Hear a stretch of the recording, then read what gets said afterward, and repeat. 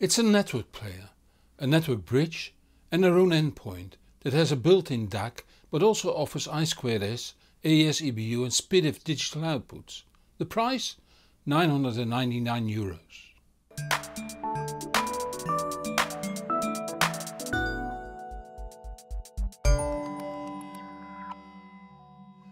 Silent Angel became known over here through their audiophile network switch. See my review, links at the usual places. Nowadays they offer music servers, linear power supplies and network players. The Munich M2 reviewed here is a network player with built-in DAC and headphone amp. For €300 less there also is a digital out only version called the Munich Transport M2T.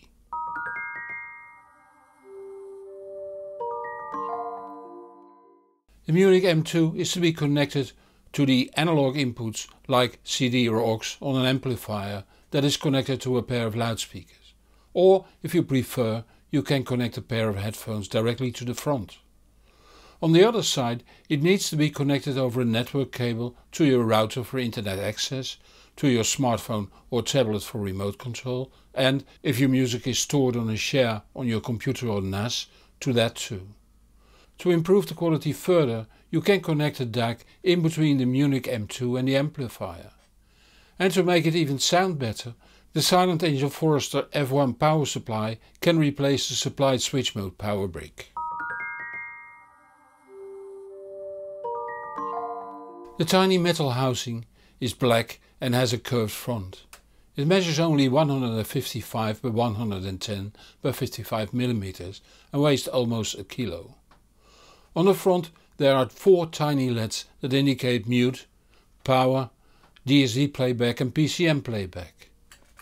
On the right there is a 6.3 mm headphone socket.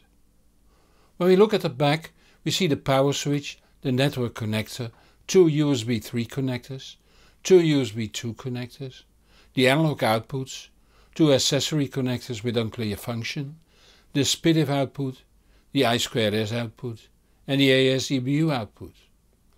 One of the USB 2 connectors is designated as USB audio output, which puzzles me since it's obviously one of the Raspberry Pi 4B's USB outputs. Perhaps they modified the Pi slightly?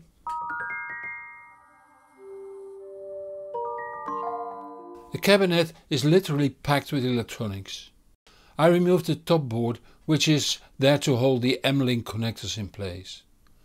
When removed, we find on the right side a large cooling block that covers the entire Raspberry Pi 4B. I didn't feel comfortable to dig deeper, so that's that. Since there are no controls on the Munich, it's rather simple to use.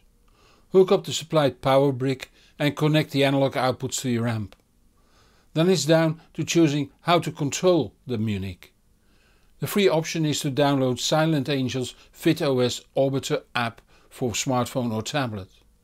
It supports Amazon Music HD, Tidal, Qobuz, Internet Radio, Spotify Connect and AirPlay 2. Furthermore, the Munich can function as a Roon Endpoint and as a DLNA renderer. And you can browse a USB drive or music shares on your computer or NAS and play from there. The app works fine for music on streaming services, but the internet radio function is limited. Not too many radio stations are listed and they are poorly categorized. There's a group of stations called International next to genres like Alternative Classic. In International you find groups like African, Bollywood, Celtic and European, but also German and French, where I would have expected that to be in European. There is no Dutch or local group, nor is there a search function, and I was not able to find any popular Dutch radio station. If you want to use DLNA, you need a separate DLNA controller like Glider on iPhone. Or, better, use an app like Audivana or J-River Media Center on a computer, have that send music to the Munich and control it with the Audivana or J-River app on your smartphone or tablet. Or use Roon on a computer and control it using the Roon app. That solves the internet radio station problem too. To operate the Munich, you download VitOS on your tablet or smartphone. I used my iPad Pro for I like the large screen of a tablet. When you start up the app, it searches for Munich streamers and when found you can select it. The next screen lets you select a source and settings. Let's select Tidal, search for Fink and look for the fantastic live album Wheels Turn Beneath My Feet. Then you're just a tap away from the great track Perfect Darkness. Tap along the bottom of the screen to see the Now Playing screen. I presume this works the same for all other streaming services. I only have subscriptions for Tidal and Qobuz. As said, the internet radio function isn't great. These are the German stations and here the French ones. Clearly room for improvement. Browsing your music on your computer or NAS can take some time if you own quite some music. As said, a far better way is to play music from your NAS or PC and use programs like Audivana, JRiver Media Center or other DLNA compatible programs. I'll show you Audivana. Here you can simply select the M1 to play music bit perfect over the Munich. Or use Roon, which is my favorite but also the costly solution. Again, here you can select the M1 that I renamed in Roon as Silent Angel M1. Switching to Roon or DLNA is automatic. I started testing the Munich in my reference setup 2, where the Marantz K-Out Pearl Lite drives the Acoustic Energy Radiance 1 loudspeakers. They are supported by the REL T5 subwoofer that is connected to the loudspeaker terminals on the Marantz. The Munich is connected to the AccuSwitch audiophile switch over a Cat6 patch cable and to the amp over the no longer available Siltec London RCAs. Music comes from Tidal and Qobuz using the VitOS app on an iPad Pro, or from Roon's server that runs on the Grim Audio M1 downstairs. In that case only the Intel NUC part of the Grim Audio is used. The iPad Pro again is used as a Roon remote control. The Munich sounds surprisingly pleasant given the price of €999 including VAT. There's a wide and reasonable deep stereo image with, for its class, good resolution. More importantly, artifacts are at a, for this price, remarkable low level. Especially sibilance is very well controlled. This all adds up to a friendly and musically sounding streamer that I rank close to the top of my setup too. Time to upgrade the power supply. In order to offer an upgrade path, Silent Angel introduces the Forrester F1 linear power supply that comes at €469 including VAT. It has the same dimensions as the Munich, so you can place them next to each other or on top of each other. It outputs 2 times 5 volts DC 2 amps to power the Munich and, for instance, the Bon N8 audiophile network switch that is of the same width and depth, so it can be stacked too. As can be seen on this picture where optional anti-resonance damping feet are mounted. The front of the Forrester has 4 LEDs that indicate overheating for output 1, the status for output 1, the status for output 2 and overheating for output 2. On the rear the IEC mains input, the fuse holder, the power switch, the 2 outputs on 5.5 by 2.1 mm DC plugs and in between them the same DC outputs on USB connectors. By the way, there also is a Forrester 2 that has 2 12V DC outputs, one output capable of delivering 3 amps, the other 1 amp. The Forrester power supply adds resolution to the Munich and a somewhat deeper stereo image. Lows are delivered with more power. Optionally, 4 different types of DC cables are offered. The first has copper poles, the second copper on the positive pole and silver on the negative, the third has silver on the positive pole and copper on the negative, and the fourth has silver on both poles. Prices range from €69 to €139 for the 20 cm version.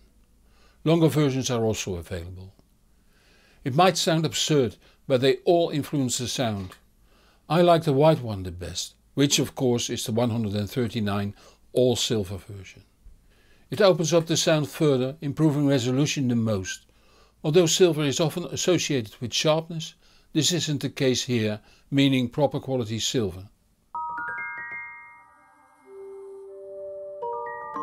The quality of the analog outputs often gives a good indication on how good the digital outputs are. For if the internal digital to analog converter is plagued by jitter, so will be the digital outputs. You might choose the I2S output, for the web has told you that is the best.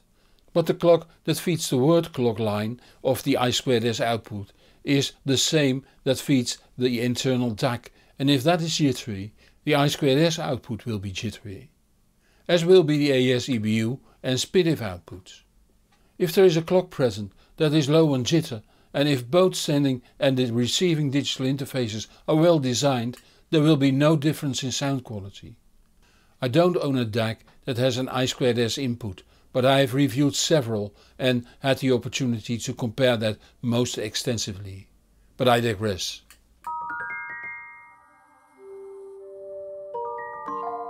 Given the results using the analog out, I wanted to test the digital outputs in my reference setup 1B that is placed in the living room on the ground floor. Here the AX520 amplifier drives the Audiophysics Scorpio loudspeakers. The Mytek Brooklyn MQA enabled DAC powered by the Ferrum Hipsus power supply is on duty here. It is connected to the Munich and Forrester combination over a no longer available Van der Hull Video 75 ohm cable and over Grim Audio SQM cables to the amp. A normal Cat6 network cable connects the Munich to the SOTM SN-H10 switch. The Roon server runs on the Grim Audio M1.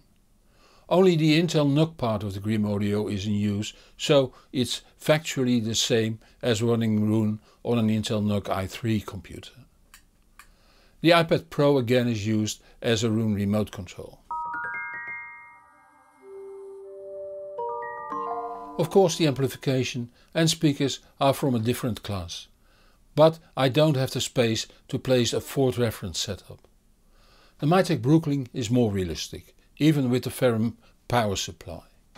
And I must say that the Munich with Forrester does perform rather well.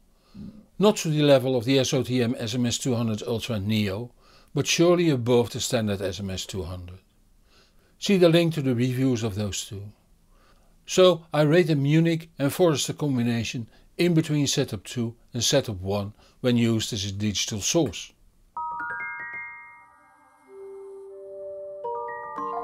The Munich has surprised me. It is based on the Raspberry Pi but has a lot more electronics on board than the average headboard. That evidently leads to a rather good sound quality when used with the supplied power supply. That sound quality can be further upgraded with the Forrester power supply with the supplied DC cable, and then further tweaking can be done by selecting one of the Bastei DC cables and the bund switch. So you can save up for high quality in phases. It of course leaves you with 2 or 3 boxes, although being small, and cabling. My guess is that there will be many that like this approach. And for the real hobbyist, I don't think you can change the OS into another OS without running into all kinds of problems, like inserting another SD card and finding correct drivers. And that brings us to the end of this video. As usually there will be a new video next Friday at 5 PM Central European Time. If you don't want to miss that, subscribe to this channel or follow me on the social media so you will be informed when new videos are out. Help me reach even more people by giving this video a thumb up or link to this video on the social media. It is much appreciated. Many thanks to those viewers that support this channel financially. It keeps me independent and lets me improve the channel further. If that makes you feel like supporting my work too, the links are in the comments below this video on YouTube. I'm Hans Beekhuizen, thank you for watching and see you in the next show or on thehbproduct.com. And whatever you do, enjoy the music.